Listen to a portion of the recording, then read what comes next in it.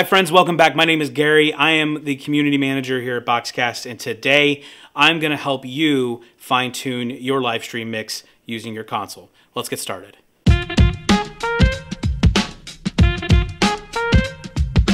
All right, so mixing, again, is one of those things that can be complicated and challenging, especially when you've got a good mix going into your live stream, but it's a little dry. And what I mean by dry is that, well, it's more raw. It sounds like it's missing something, right? And that could be anything from like a compression or EQ, maybe it's some effects. So today I'm going to show you just a few steps, a few things that'll help you get a little bit better with getting that live stream mix to be a little bit more lively, a little bit more with a little fizzle and sizzle and a little pizzazz, okay?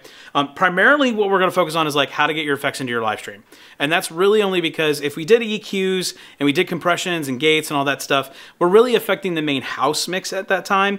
But effects actually adds a little flavor to everything. It alleviates things. It brings things up to a different level. And so with effects, I'm going to explain a few things that I do with our church and what we use and how we get it in there. But I'm also going to show you how to do it in two ways. We've talked about how to actually set up a live stream mix through your mix bus on your digital console. And we've also talked about how to send it to your matrix on your digital console. So today I'm going to show you both methods and how we're going to put a little effects into our live stream. So let's go ahead and get that going. All right, so I've pretty much built everything already. I've got some things muted. We're using the DAW system here from Logic Pro. It's taking a virtual band into our X32. And so from this point, I've already got a mix started in our mains. So we're focused on the mains right this second. Because we're not going to jump into the mix bus quite yet. But I've went ahead and I've already set up our effects. So if we go here to our console and we hit effects, you can see that we have 3 effects already in play. They're active, they're assigned. And generally those are the last 4 mix buses that are associated with your X32, or in some cases with any digital console, it's usually the last ones. But here I've chosen a vintage room reverb, a hall reverb, and a rich plate reverb. The reason I've chosen these is because vintage room gives me a really nice, full, rounded sound, and it helps with that effect level with the reverb on vocals. And that's important because I want them to sound a little more full, want them to sound well-rounded, and I don't want them to sound like they're really distant, okay, really far away. A hall reverb is a little bit different.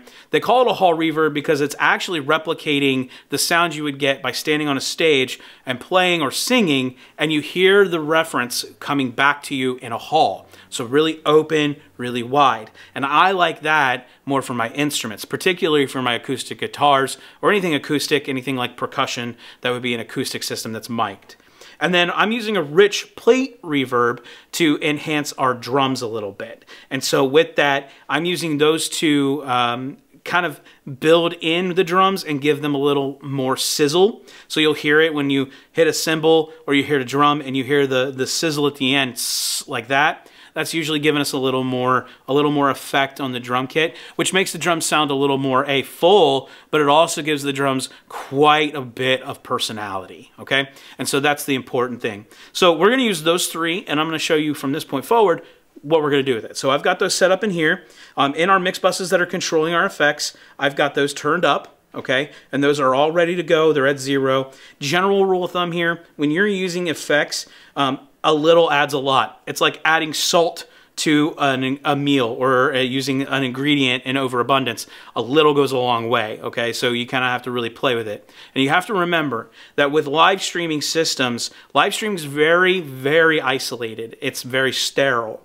Especially if you're doing left-right and you're doing the stereo in, it's very sterile. So by adding too much effect, you're actually going to diminish the sound quality and it won't sound as good. It may sound great in your house, but it's not going to sound good on the live stream. So again, a little goes a long way here. All right. So in the mix bus systems, I've got those set to 0. Over here in our effects returns, I've got those turned up to 0 as well. The reason being is that we're going to send a signal from the console. So let's say this vocal channel, we're going to send it all the way over here into the vocal effects channel. We're going to say, hey, I want you to mix this. And then we're telling the vocal mix here, the actual effects for the vocals, to go from here back to here. And the reason we do that is because this is considered an input at this point. It's return. It's returning that vocal effect back.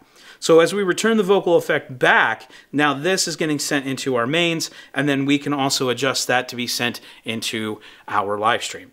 All right, now you get the idea where it's going. Let's actually do it, okay?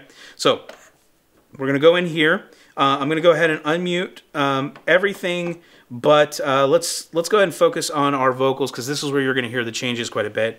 I'm gonna bring these down so that way what you hear is gonna be the only thing. And I'm gonna jump into our live stream as well, because that's where you're gonna hear the majority of everything. All right, so I'll go ahead and play our virtual band, and they're getting ready to start up and kick in. And so you should be hearing some like ambient noise. This is from the microphone that the singer was using, the vocalist was using. You're hearing the drums, the acoustics. And then here's her voice. When they said unto me, so it's kind of dry. It sounds exactly as if she was singing in the microphone. There's no effects, there's no level. Now what we're going to do is we're going to add the effects. So I'm going to go in here, and I created a DCA to help with this. And I have gone into this effects systems here, and I'm turning these off so you can see how we'll do it. But there's nothing going in this effects channel right now, because this is a mix bus. We're creating a custom mix into that, okay? So inside of this, bring her voice down just a little bit for us. So now what we're going to do is we're going to get this added in properly. So we're going to go into the mix bus that we had set up for the vocal effects. We're going to add vocal effects to her vocals right now. You won't hear it yet because we actually haven't made it move. Right now we're sending this to the mixing effects right here. Now we have to send it back, okay? And so that's the important part. So by doing that, we're going to go back into our effects return, and it's turned up, and we see a signal coming in. So now we send it back. Now let's put it into our mix, which means now we're going to take our DCA here. We're going to turn this up.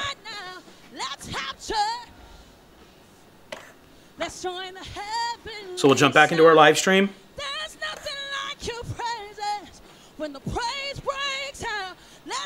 And now we're going to go ahead and add in that effect. Let's tear the roof off of this house, 'cause anything can happen.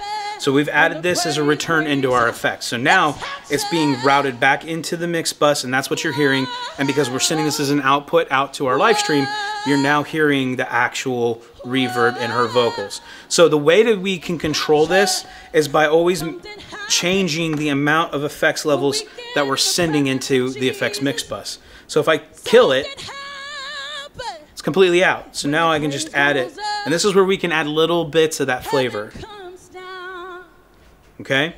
So now we have a good level. Let's go ahead and just add the other vocalists in their effects. Okay? So we've added the effects in. Now let's jump back to our mix bus channel for our live stream, and let's bring them into the mix.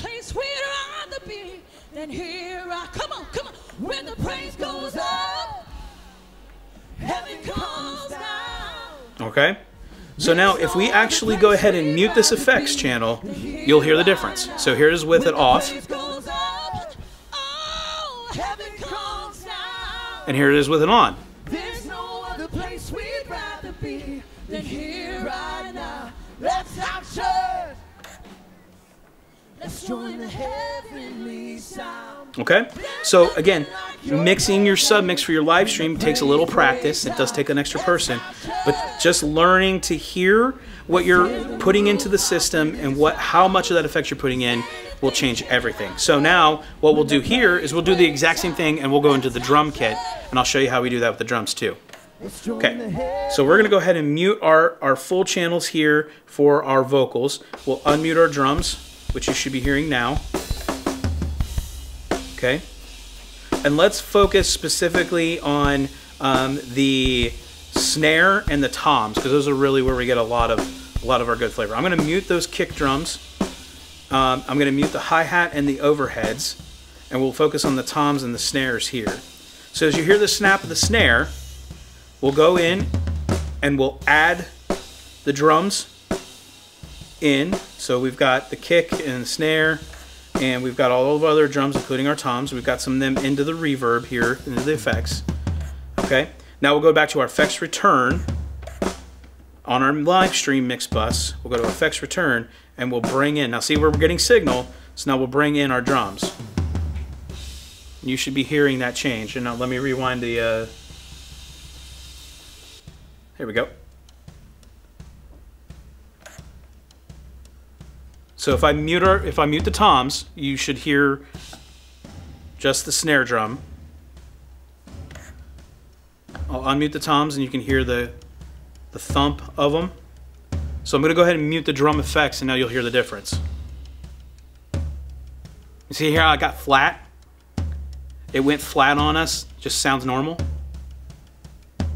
So let's unmute those drum effects. So it adds a lot to it, right? It brings that up, it elevates it, makes it sound like you're in a hall or in a concert room or you're at the event, and that's the key here. By adding just a little bit of effects, we can change how all those things work, okay? So now that you have that, I wanna caution you with using effects on like cymbals, especially with like hi-hats, rides, crashes, because adding too much effect into those will make them sound really loud. They'll also diminish the amount of flexibility you have with mixing it. So adding more reverb doesn't mean adding anything great, it just means elevating that actual sound, okay? So let's go ahead and we'll mute our drum kit now, all right? And then I'm gonna go ahead and go to our acoustic guitar here. So you should be hearing bass and everything in because it's in the same mute group. I'm gonna go ahead and mute the bass. We'll just stick with the guitar, okay? So now let's jump into our mix bus for our instrument. And you can see that we've got it added here, okay?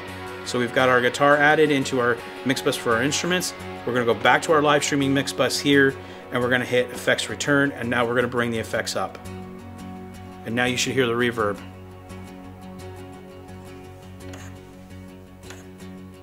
So again, if I mute that actual effect, here it is dry. Here it is with effect. Very subtle, but what it does is it changes the dynamic of that guitar. So now if we were to take this entire mix, okay, if we were to take this entire mix as it sits, let's add everything in together and you'll hear the differences between all of the effects and no effects at all.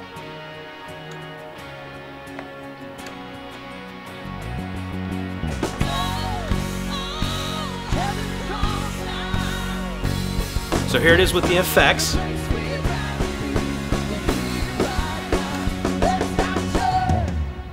Here it is with no effects.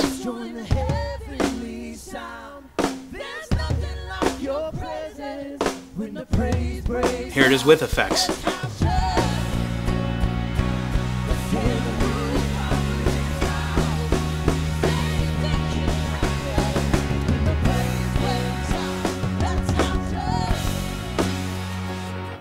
So as you can see, by just adding a little bit of our reverbs and adding to each one of our instruments or our vocals, we're actually taking the flavor of that mix that we're creating for our live stream and we're just elevating it a little bit. We're adding a little extra to it, okay? So here's some key things that I'd like you to know just to keep in mind as some reminders as you're doing this, all right? Using a secondary mixing system such as an iPad or an extra computer, especially with the digital console, is paramount here, especially for the live stream.